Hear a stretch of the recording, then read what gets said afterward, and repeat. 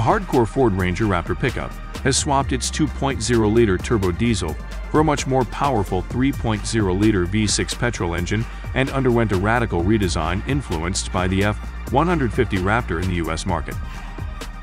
This will be the first version of the new 4th-generation Ranger to go on sale in Europe, with deliveries set for late summer. The standard truck, revealed in 2021, will follow later this year. The new 3.0-liter twin-turbo petrol V6 produces 284 horsepower. Although Ford has yet to reveal its performance figures, the new Raptor is expected to comfortably outpace the previous version, which took 10.1 seconds. However, the current 2.0-liter diesel engine will also be available on the Raptor starting in 2023. As with the previous Raptor, modifications over the standard Ranger go well beyond the powertrain.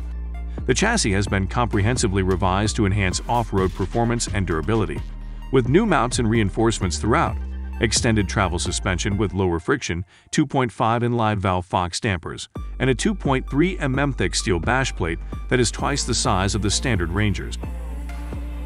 The Raptor also gets a new electronically controlled 2-speed transfer case, a locking differential at the front and rear, and a total of 7 driving modes, 3 for the road and 4 for rough terrain. The visual enhancements extend to a bespoke grille with massive badging, flared wheel arches, 17-in alloy wheels wrapped in chunky all-terrain tires, and an array of aero-enhancing styling cues. Inside, the Raptor comes with jet fighter-inspired seats, orange trim accents, and stitching and magnesium paddle shifters.